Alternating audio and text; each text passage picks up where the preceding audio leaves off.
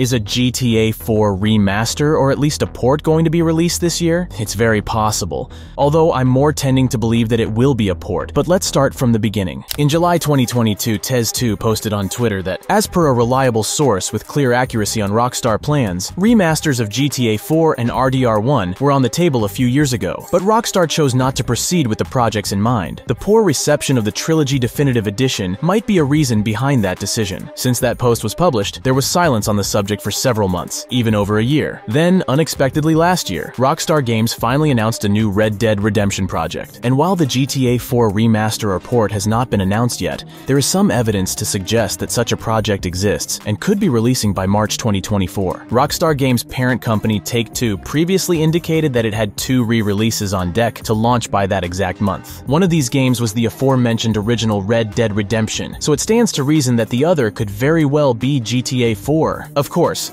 it could be a completely different project, entirely unrelated to the Grand Theft Auto franchise, so we should keep that in mind. But this wouldn't be the first time that there have been rumblings about a GTA 4 re-release or remaster. But returning to the RDR1 port for a moment, unfortunately, it wasn't the news fans were hoping for. Instead of a full remake or remaster, the developer revealed that it was releasing a Red Dead Redemption port with no new content. When people hear about a remaster or remake, they immediately think of incredible graphics improvements, higher resolution, better quality textures, amazing graphical effects, ray tracing, and so on. But no. According to many, this game also needs significant improvements regarding inconsistencies in the story. In 2018, Red Dead Redemption 2 was released to stores and digital storefronts worldwide. The game was a prequel to the first and told the story of what happened to the Van der Linde gang and what drove John Marston away from it. The problem is that this caused some story inconsistencies with the first Red Dead Redemption game, where major characters like Arthur Morgan were never mentioned. And when it turned out that all we would get from Rockstar was a port, it became clear that the franchise will never address these elements. Why did Rockstar decide on a port instead of actually improving the game, which was already 13 years old? There are several possible reasons. Rumors of a Red Dead Redemption remake or remaster have been around since 2021 and continued to persist until the summer of 2023. Whether a remake was ever seriously being considered as a project has yet to be confirmed, but it is likely that some of the more recent rumors were misunderstandings about the port project. It's been speculated that the remake or remaster of the game may have been cancelled due to the poor reception of GTA the Trilogy, the Definitive Edition. It may also be that the developer wanted to put more of its resources into the development of GTA 6. And speaking of GTA 6, in December, we finally got the long-awaited trailer for the upcoming GTA, and a huge disappointment was the sight of the 2025 release date announced at its end. The year 2024 seems to be the perfect moment to release some game under the GTA name to keep that franchise alive, and that's why this year seems to be the perfect time to release at least a port of GTA 4. Almost everyone who played GTA 4 knows how much the game has aged, despite the fact that when it was released over 15 years ago in 2008, it was far ahead of its time. From the very beginning, there were many performance issues, particularly with the PC version, which to this day is considered the worst optimized game from Rockstar Games. It's somewhat ironic, because despite the performance issues, this game is considered one of the best entries in the Grand Theft Auto series. It's unknown what caused such poor optimization of the game by the studio for PC, and even a series of patches was not able to fix this. So it seems that the problem is quite serious. GTA 4 was originally designed for Xbox 360 and PlayStation 3 consoles, which had completely different hardware architectures than typical PCs. Porting the game to PC required significant modifications, but it seems that not all of these changes were made appropriately, and the game was built on the Rage engine, which was quite advanced and complex for its time. This complexity made it challenging to optimize the game for the wide range of PC hardware available, unlike consoles which have standardized hardware. At the time of its release, GTA 4 had very high hardware requirements. Many players did not have computers powerful enough to smoothly run the game, partly due to unoptimized code, but the game also suffered from performance problems even on high-end PCs. It had issues with how it utilized PC hardware resources, including poor management of CPU and GPU usage, leading to performance bottlenecks even on powerful systems. There is also the problem of Z-fighting, which causes textures to overlap each other, and a huge differences between the PC and console versions of the game, like missing or broken graphical effects. Fortunately, modders were able to fix most of these problems, and in a short time, we are able to remove most of the issues that plague the PC version of GTA 4. TJGM made a video on this topic, and I highly recommend it to those who want to play GTA 4 on PC, but are afraid of performance issues. The link will be in the description down below. What else might indicate that a GTA 4 remaster remaster or port is actually in the works. Firstly, back in September 2022, Take-Two Interactive, the parent company of Rockstar Games, took down a fan-made mod for GTA 4 known as the Definitive Edition. This was a collection of mods and fan-made patches aimed at significantly improving the look and feel of the 15-year-old game on PC. Based on information from the author's website, the project of remastering games with mods began in 2016 with a mod pack for GTA Vice City called Reborn, and has since grown to include mods for GTA 3, San Andreas, Chinatown Wars, and other Rockstar games like Bully and the Warriors. The group behind the project confirmed that Mediafire, where their files were uploaded, had received a DMCA takedown notice, presumably from Rockstar or its parent company Take-Two Interactive. This notice required the removal of the Definitive Edition project from their website. In a tweet, the Definitive Edition project stated, "I knew this day was coming. Here we are with a DMCA by Rockstar, I assume,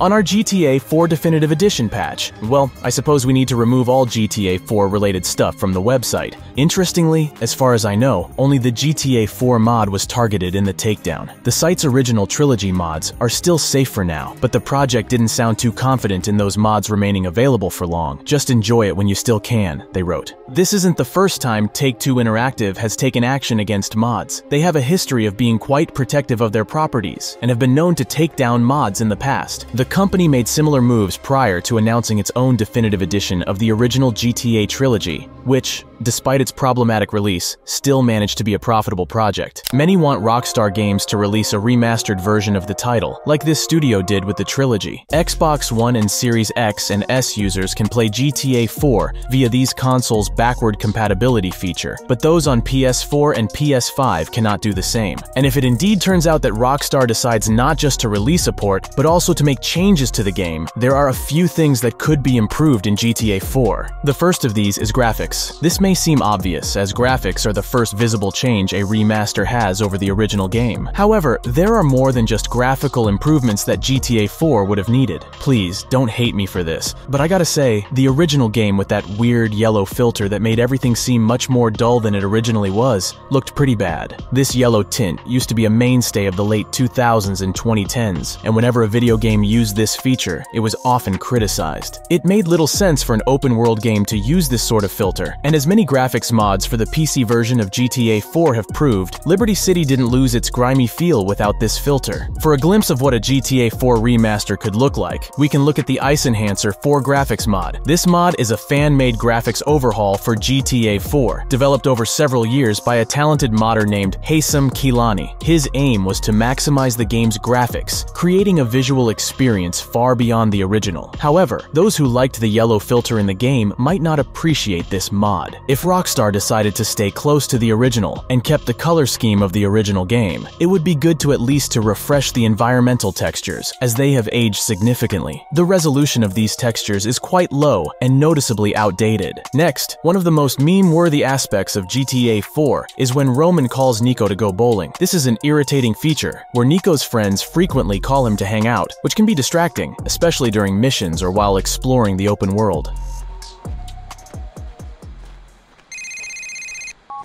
Nico, it's your cousin. You want to shoot some pool? Shit, Roman, I can't talk now. Damn!